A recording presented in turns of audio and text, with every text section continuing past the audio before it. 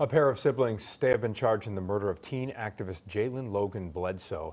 The 18-year-old was shot during a carjacking earlier this month at a gas station in Oak Park. Police say these two, 21-year-old Kenneth Elliott and his sister, 17-year-old Adriana Van Sant, were arrested on Thursday. Van Sant is being charged as an adult here. She is accused of shooting the victim in the back of her neck, then stealing her car.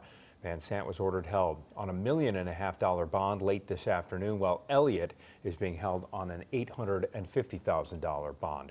Jalen was a student at Oak Park River Forest High School and the granddaughter of longtime activist and NAACP leader Phyllis Logan.